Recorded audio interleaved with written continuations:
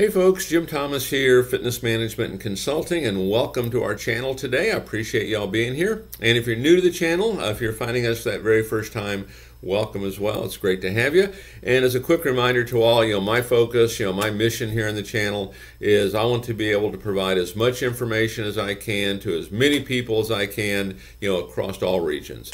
And the best way that I can do that is when you choose to subscribe to the channel, when you choose to like the videos, and when you choose to share the information with friends, associates, and colleagues. And so if you've not yet done so, please take a moment, hit that subscribe button, hit that like button, and share the information with associates and colleagues. And for additional ways that you can choose to support the channel, check out the links below. And for additional ways that I can potentially help you take your business that next level, check out those links below as well. And with all that said, let's get into our topic here today, and it's the impact of sales training on your gym business. The impact of sales training on your gym business. And so one of the things that I see a lot is we don't do a lot of sales training. As a matter of fact, I handle the sales training for many clubs, okay, just because they don't have that background in it. They chose to outsource it. So if you need some help with that, hit the link below. Happy to chat with you about how we can help you do that. But in terms of sales training, there's a few suggestions. Before I get into my tips here, there's a few suggestions here I'd like for you to think about. Consider having a weekly sales meeting. Every Tuesday at 11 o'clock, but do it week in, week out without fail, because it's never going to become important to your staff until it first becomes important to you. We have to make sure we do it, not just with our words, but with our actions. So I would have every single week a sales training, or if there's role playing, there's new information. We want to make sure people know how to do this. And then the second thing is every single day, I would be doing sales training with everybody every day. All it has to be is 5 or 10 minutes. Let's role play a telephone inquiry. Let's role play a follow-up call. Let's role play how we share personal training. Let's role play how we ask someone to become a member with us. Let's role play this stuff. How do we, maybe a difficult customer. How do we role play this? How do we get a referral? Okay, so make sure you schedule training. Okay, and you can check here on the channel. There's a host of videos on these topics. And so the impact of sales training on your gym business. Number one, of course, you're going to close more membership sales. The more we train people on how to do this, the better you're going to do. And just a small improvement, if you had one person improve by 10%, what would that do to your business? Think about that. If you just had one person improve by 10%, what would that do to your business? Because so many clubs, what the sales approach is we just simply, here's all of our stuff and here's our price. I'm kind of simplifying there, of course, but that's really kind of what it is. Here's everything we have and here's what we're charging. And that's up to the customer to say yes or no. And you train people how to do this. You train people how to solve problems and how to invite people to become a member. Things can change, and they can change dramatically very quickly. Okay, I've walked into clubs, and we've taken clubs from 0 sales to doing 10 sales a day, just because we were doing follow-up. Here's how you do follow-up correctly. It's amazing what's sitting there, okay, if we know how to use it. So you're going to close more membership sales.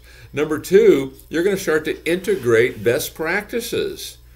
Sales training is going to integrate best practices. And when I talk about sales training, I would train everybody on it. Okay, not that everyone necessarily is in that role of kind of getting someone signed up in your gym, but to learn how we do this. What's one of the key ingredients here of best practices? Learn to be agreeable. It's one of the more powerful things in selling, but you really integrate best practices when you do this. Number three, you're going to gain in-depth knowledge.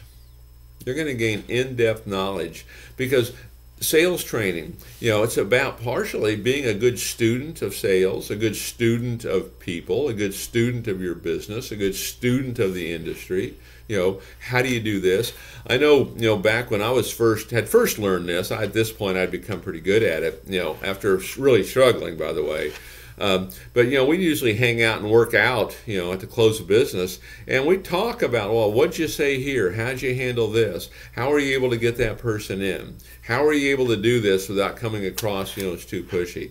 And you really do gain in-depth knowledge when you're doing sales training, because one of the things I always like to do, in any meeting, but certainly sales training, we'll start off and I'll go around the room and I'll ask the question, what's working well, what's not? I want to hear from everybody what's working well, what's not, because I want to get everybody engaged here. I want to get that in-depth knowledge of, what are those little things that are happening that's kind of tripping you up. Number 4, on the impact of sales training in your gym business, it's going to improve employee retention. If you are training your staff, if you are teaching your staff, if you are providing education for your staff, they're going to stay longer. Why are they going to stay longer? Well, A, they're getting a lot of valuable information, but B, they're probably going to have a high level of success. So if you're having issues with maintaining staff, think about the impact of training them. Okay, training on a regular basis. There's always plenty of information. We've got some clubs, if you struggle with it, use this channel. Grab a few videos that kind of fit your circumstance and use that as training, and then talk about them, brainstorm them. Okay, how does this video relate to our current situation? Could be a good way to do it. And then number 5, the impact of sales training on your gym business. You can develop accurate forecasting and set realistic goals. You can develop accurate forecasting and develop realistic goals. And so let me tell you what I mean here. Okay, I was talking to someone recently, and they were talking about setting goals and all that. And I said, well, tell me, how many sales do you want to make a month? And this is for the facility. And they said they wanted to make 100. I said, well, okay, well, based on what I know to be true, the easiest way to get 100 sales is to get 200 people in that front door. Okay, because you're going to sign up at least half of them if you're doing the right things. Now, if we're not doing the right things, that number might be lower. And 50% is pretty conservative. You might do 60, 65, 70. Okay, but when you're doing sales training, you'll get pretty predictable. You'll know, here's how much I need. I know when I was running my clubs, we had a full phone room that was calling constantly. And we wanted to make at least 3 sales per club from this phone room. And to get 3 sales, we knew we had to have 6 presentations. So we had to talk to 6 people. Well, if we had to talk to 6 people, we had to have 12 appointments. So if we had 12 appointments, half of them show up, half of them buy, we knew what we were going to get. And we did that every single day, and that was just on one category. That was kind of like from I would call it the public relations department. That was one category. So we were going to be getting 90 sales a month from that group.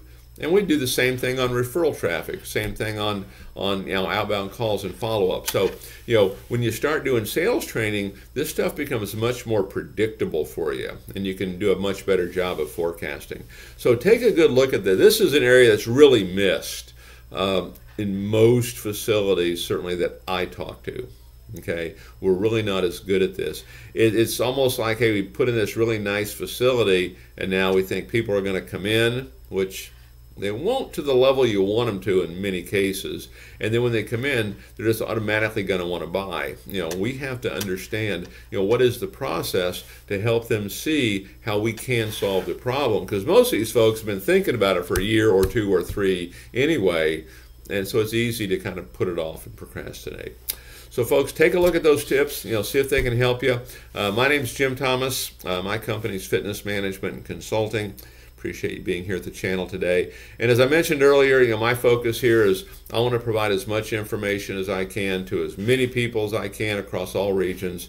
And the best way that I can do this is when you choose to subscribe to the channel, when you choose to like the videos, and when you choose to share the information with friends, associates, and colleagues. So if you've not yet done so, please, hit that subscribe button. Please hit that like button. And for additional ways that you can choose to support the channel, check out those links below. And we look forward to seeing you all in that next video.